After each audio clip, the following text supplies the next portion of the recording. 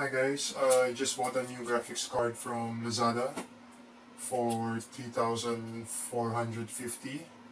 I got a discount with a voucher. So this is a GeForce GT 1030 with 2 gigabytes of video RAM. I think it's a budget card. I'll be replacing my GTX 750 Ti just to test how this one performs. So let's open the box.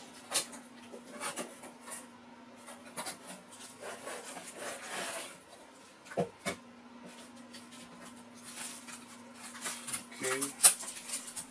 it's very light and it's very small. It's a low profile card. Nice heatsink. You have your DVI and your typical computer socket. Okay, so hopefully this is as good as the 750 Ti. I'll be testing it with some games on Steam, and I'll be posting some benchmarks later on in the video. Okay, stay tuned.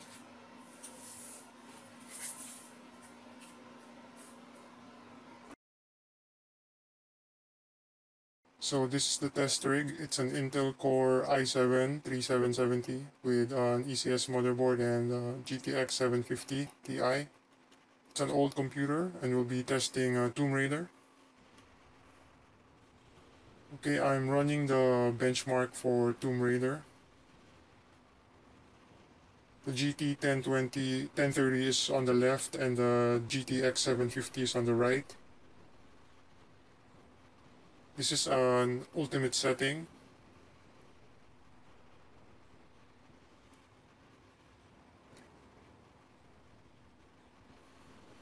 There's a very minimal difference in terms of performance, as you can see. Okay, this is ultra setting.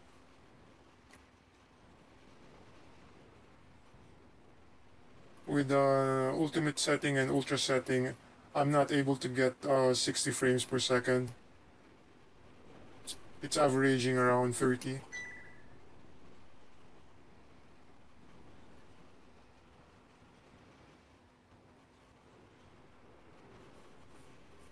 So there's the results.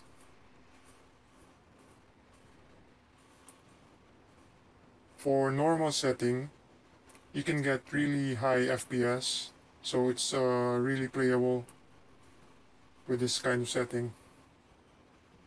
But again, both cards are performing very similar. Considering the price of the 1030, it's around 3,500. It's not bad. Okay, now it's Tekken 7 on Steam. Ultra setting on the left, or it's 1030 on the left, 750 on the right with the ultra setting. So the FPS you can get is around 30 FPS for ultra setting. So it's not really that much playable in my opinion, because sometimes you will drop combos.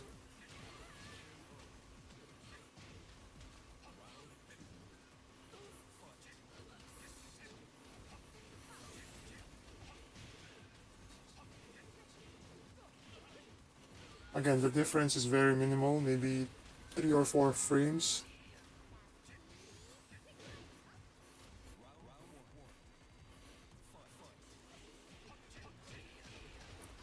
For medium setting, it's really good for Tekken.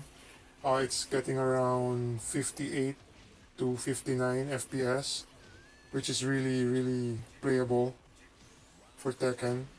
And both cards are again performing very similarly.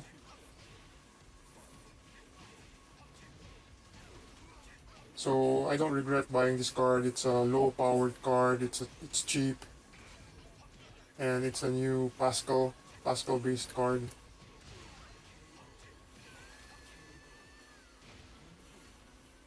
Okay, thanks for watching.